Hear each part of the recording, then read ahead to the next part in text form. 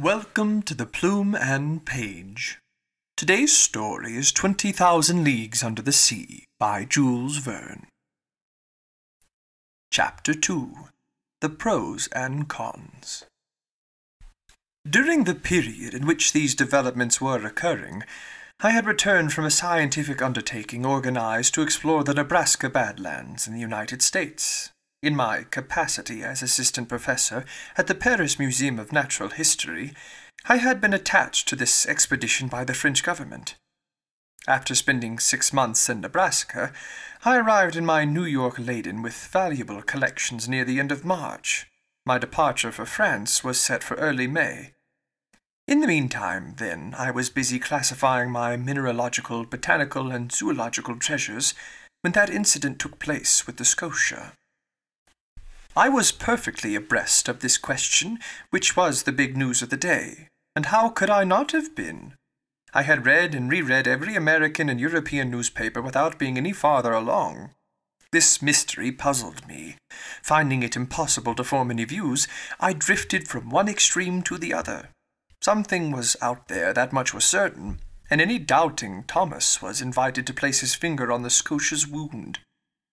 When I arrived in New York, the question was at the boiling point. The hypothesis of a drifting islet or an elusive reef put forward by people not quite in their right minds was completely eliminated. And indeed, unless this reef had an engine in its belly, how could it move about with such prodigious speed? Also discredited was the idea of a floating hull or some other enormous wreckage, and again because of this speed of movement. So only two possible solutions to the question were left, creating two very distinct groups of supporters. On one side, those favoring a monster of colossal strength. On the other, those favoring an underwater boat of tremendous motor power. Now then, although the latter hypothesis was completely admissible, it couldn't stand up to inquiries conducted in both the New World and the Old. That a private individual had such a mechanism at his disposal was less than probable. Where and when had he built it, and how could he have built it in secret? Only some government could own such an engine of destruction, and in these disaster-filled times, when men tax their ingenuity to build increasingly powerful aggressive weapons, it was possible that, unknown to the rest of the world, some nation could have been testing such a fearsome machine. The Chassepot rifle led to the torpedo, and the torpedo has led to this underwater battering ram, which in turn will lead to the world putting its foot down. At least I hope it will. But this hypothesis of a war machine collapsed in the face of formal denials from the various governments. Since the public interest was at stake and transoceanic travel was suffering, the sincerity of these governments could not be doubted. Besides, how could the assembly of this underwater boat have escaped public notice? Keeping a secret under such circumstances would be difficult enough for an individual, and certainly impossible for a nation whose every move is under constant surveillance by rival powers. So, after inquiries conducted in England, France, Russia, Prussia, Spain, Italy, America, and even Turkey, the hypothesis of an underwater monitor was ultimately rejected. And so the monster surfaced again, despite the endless witticisms heaped on it by the popular press, and the human imagination soon got caught up in the most ridiculous ichthyological fantasies. After I arrived in New York, several people did me the honor of consulting me on the phenomenon in question. In France I had published a 2-volume work in quarto, entitled The Mysteries of the Great Ocean Depths.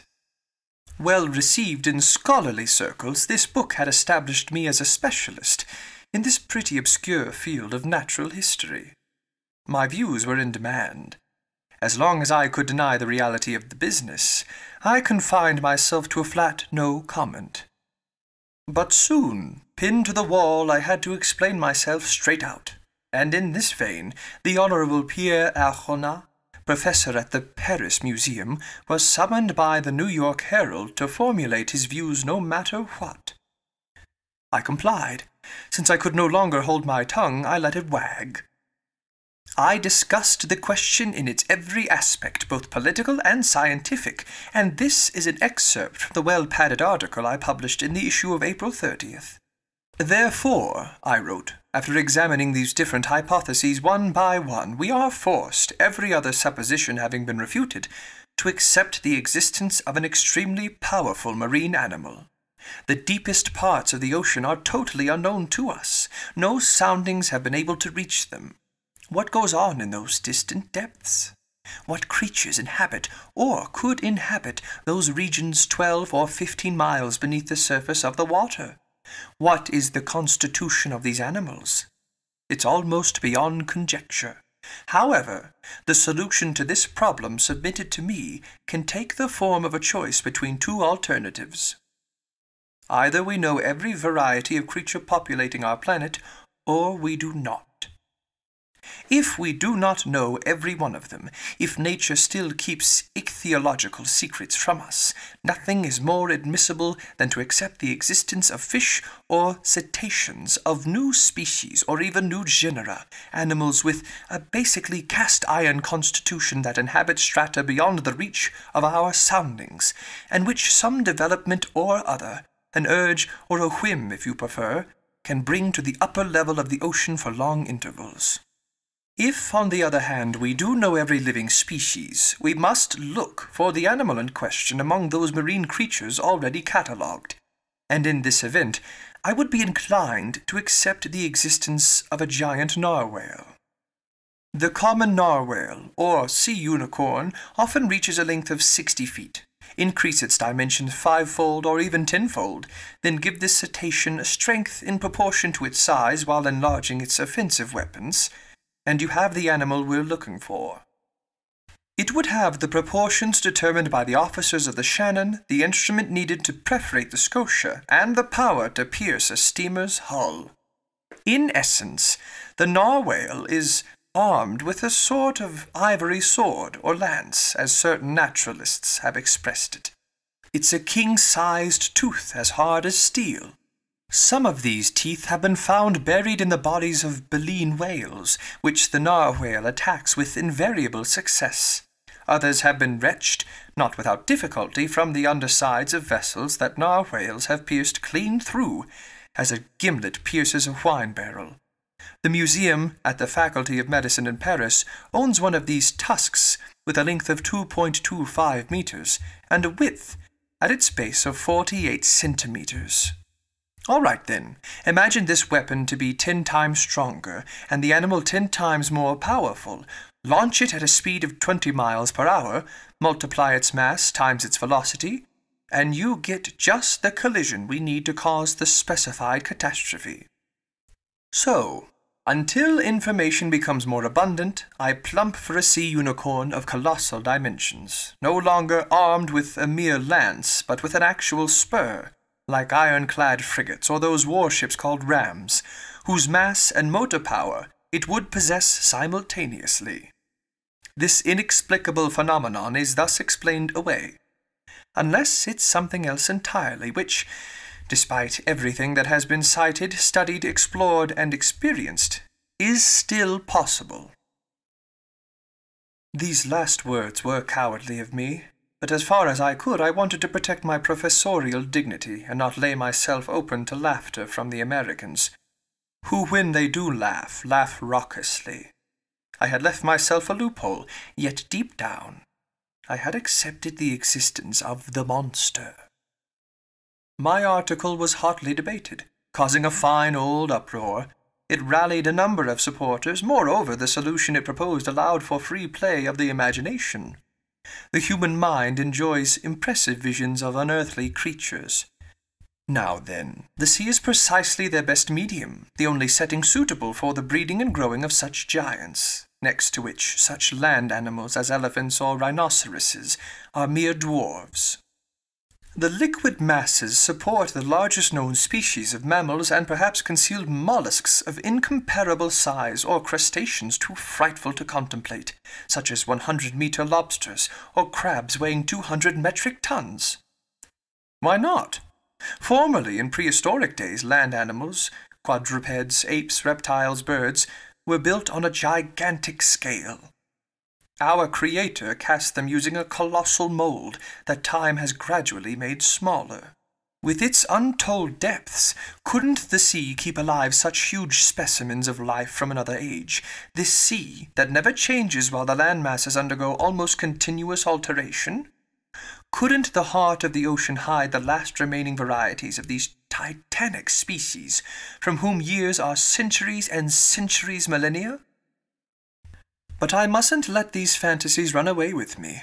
Enough of these fairy tales that time has changed for me into harsh realities.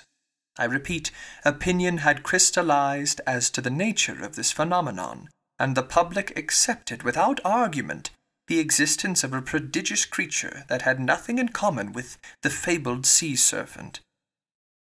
Yet if some saw it purely as a scientific problem to be solved, more practical people, especially in America and England, were determined to purge the ocean of this daunting monster to ensure the safety of transoceanic travel. The industry and commercial newspapers dealt with the question chiefly from this viewpoint. The Shipping and Mercantile Gazette, the Lloyd's List, France's Packet Boat, and Maritime and Colonial Review, all the rags devoted to insurance companies, who threatened to raise their premium rates, were unanimous on this point. Public opinion being pronounced, the states of the Union were the first in the field. In New York, preparations were underway for an expedition designed to chase this narwhale. A high-speed frigate, the Abraham Lincoln, was fitted out for putting to sea as soon as possible. The naval arsenals were unlocked for Commander Farragut, who pressed energetically forward with the arming of his frigate. But, as it always happens, just when a decision had been made to chase the monster put in no further appearances. For 2 months nobody heard a word about it. Not a single ship encountered it. Apparently, the unicorn had gotten wise to these plots being woven around it. People were constantly babbling about the creature, even via the Atlantic cable. Accordingly, the wags claimed that this slippery rascal had waylaid some passing telegram, and was making the most of it. So the frigate was equipped for a far-off voyage and armed with fearsome fishing gear, but nobody knew where to steer it. And impatience grew until, on June 2nd, word came that the Tampico, a steamer on the San Francisco line sailing from California to Shanghai, had sighted the animal again, 3 weeks before, in the northerly seas of the Pacific. This news caused intense excitement. Not even a 24-hour breather was granted to Commander Farragut.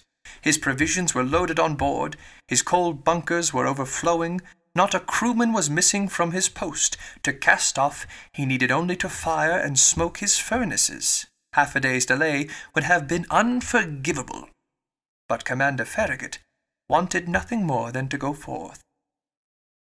I received a letter 3 hours before the Abraham Lincoln left its Brooklyn pier. The letter read as follows. Pierre Arjona, professor at the Paris Museum, 5th Avenue Hotel, New York, sir. If you would like to join the expedition on the Abraham Lincoln, the government of the Union will be pleased to regard you as France's representative in this undertaking. Commander Farragut has a cabin at your disposal. Very cordially yours, J. B. Hobson, Secretary of the Navy.